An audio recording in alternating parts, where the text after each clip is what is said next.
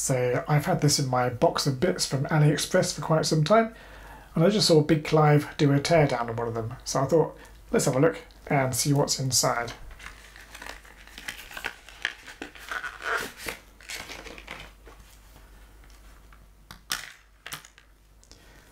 So this is a Bistable Cholesteric display. So what we can do is we can write on it.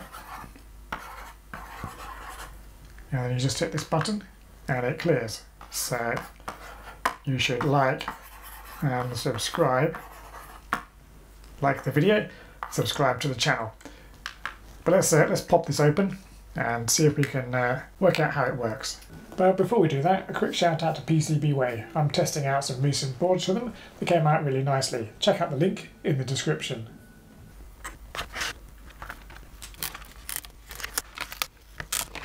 Okay, so it's pretty simple.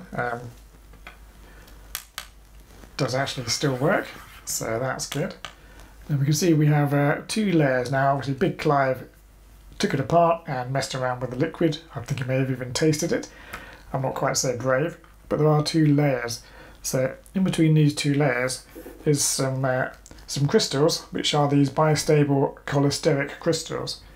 So in one state they're transparent, and then you apply a quite high voltage and they will line up. So let's see if we can measure the actual voltage that's being zapped onto the board. Put it on voltage DC.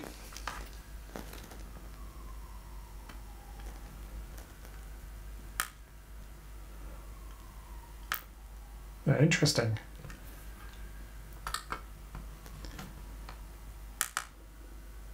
So it seems like it jumps up to around 30 volts and then drops down again.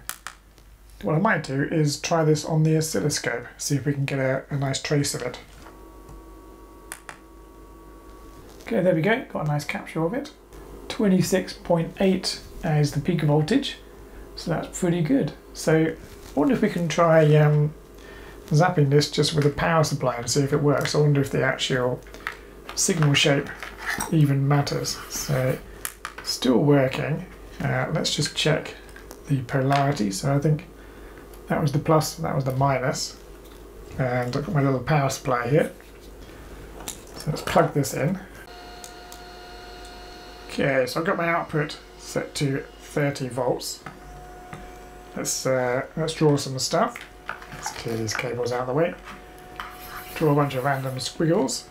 Now in theory, if we just touched these 2 here, it should clear.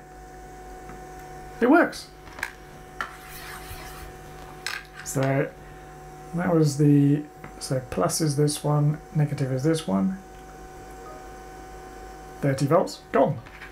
Amazing. Well, that's pretty cool. I mean, these are very simple, but fun. I wonder what happens if we do it the other way around, or do we absolutely break it? So let's do plus here and minus here, and see what happens.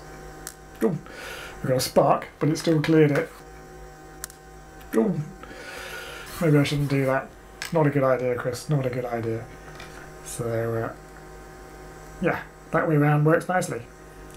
Probably should have disconnected the battery before messing around like this, but nothing's blown up, so that's completely fine, isn't it?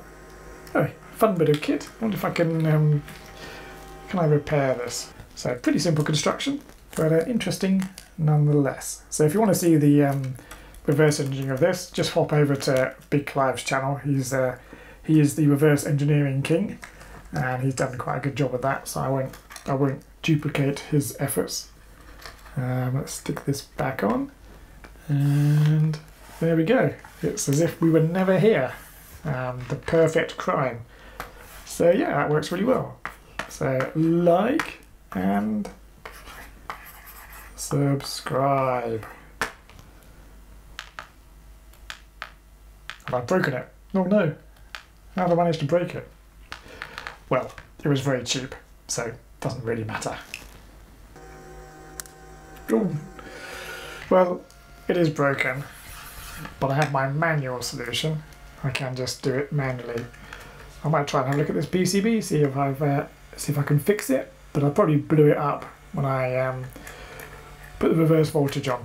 So a bit silly on my side, but never mind. So we can clear our screen. There we go. Perfect.